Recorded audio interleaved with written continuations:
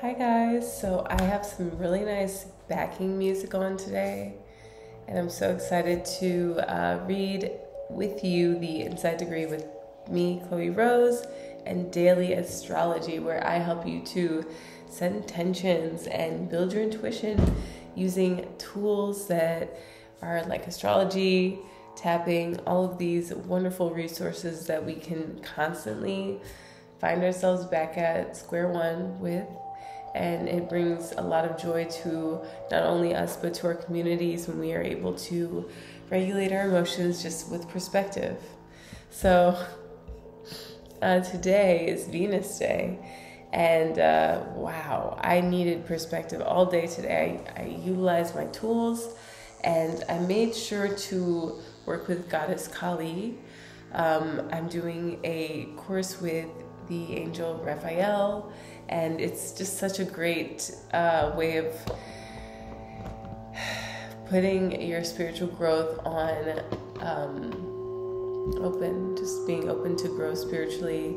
And there's a lot surfacing in pain with me because Leo is heavily in my chart. It's placed throughout it, and Black Moon Lilith is transiting it. So my biggest fears are coming up, and I'm finding like basically the transit that we have now with the sun in Aries and moon in Aquarius is showing us with our identity the ways that we might have appeared in the outer world in our decision making, and we've come over a 10-degree decan with the moon today. So the moon has activated a lot of our recent past, maybe 10 to 7 years ago, like who we were to ourselves.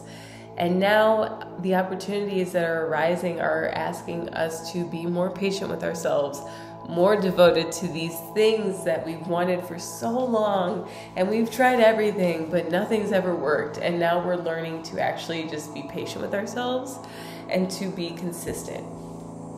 My work with Kali is with the Kali Oracle deck, and along with that, the angel Raphael. Like during this week of integration, I'm revisiting my personal power and being asked to really like tailor my life's experience. How do I want to feel moment to moment? And then today, just like a cliff led to like this violent sweeping innerly of like the current of me holding on to breath and just allowing for the vortex to settle in, because this vortex that I've rode the past year has been so powerful, so rewarding, so transformative. And if you are doing this work, you're going to be more triggered than ever with all this fire activating our passion and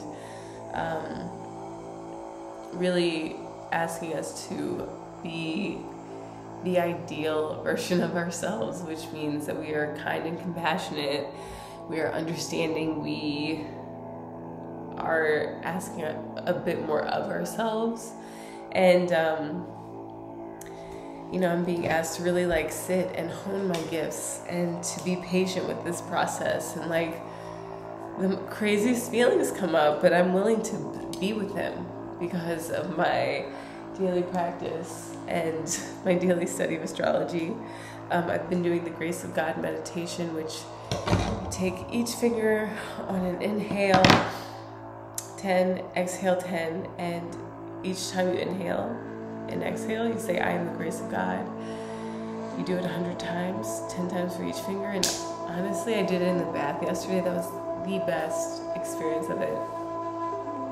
It sets the aura and welcomes in blessings and transformations, because the bigger that cliff you're jumping onto, the bigger the valley, and the more that is getting filled with this new intent that is based on our passions. And due to all the Taurus placements, currently we have Mercury retrograding in Taurus. We've got Uranus. I think the retrograde just began today. It might like officially move tomorrow. Or else it might be in pre-shadow. I'm not really sure. And Uranus and Taurus, they're asking us to make new decisions around our actions with ourselves. So what is being asked of you on this Venus day with 4 degrees Venus. Elias Lonsdale, again, he's written the Christ letters, and those were so powerful. I read them during the Christmas season on audiobook, so it was really a lot of just mental imagery, but I've just been using affirmations from this book. I think a few months before Christmas, actually, or else it was definitely around like November at least, and they've completely changed me for like the goodness of all. So Gemini 4 degrees, Elias Lonsdale, an island just visible off the coast. When the future's alive, all of its many dimensions flourish in the world away from the commonly mapped out standard territory. The inward twin is given free rein to picture and dream into and even open the space toward what can be and what shall be in more vibrant worlds to come. The outward twin carries on as ever in the accustomed role of maintaining the status quo. But so little energy is given to this one, and so much life force is funneled into sensing new worlds and exploring all the amazing places which these new worlds spark on the inside of the soul, timelessly and authentically. So I think that anywhere that we're limited, it's time to get those imagination skills running. Time to take that day of rest. As I was studying Neville Goddard today, read by Josiah Brandt, and the day of rest is like the moment that you just tap into that infinite state of like having achieved through effort, and like really just seeing the big picture with all of our efforts. So give yourself grace today if you're activating as much pain as I am. Just know that you're transmuting so much that's not serving. So it's eclipse season. It's okay to align with the highest potential timeline where you just drop behaviors that limit or restrict the highest vibration of you in each moment. While I'm looking at a room full of beautiful paintings, like in the past have been a bit critical, but it's my first time painting in this style that's like figurative, colorful, maximalist, but like openly so. And I'm not quite sure what will come of this work, but just like this astrology, I feel like it's healing me in ways that would be like health conditions. I'm not sure how the science of expressing joy works, but I'm sure that consistent release of serotonin, which I feel as I share these messages with you, as I do this work on my own, I do believe that it boosts my immune system in ways that continue to create health and radiance in my body, when otherwise all of these emotions that are coming up, if I was still suppressing them, oh my gosh, if I was still acting on the rage that I feel, I understand that level of cortisol cannot be good for anyone.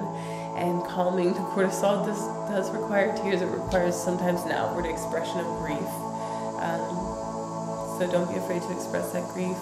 Don't be afraid to transmute that grief. And I'm also finding that giving myself the sweet honor of just being like, it's okay that you don't know how to do this right now.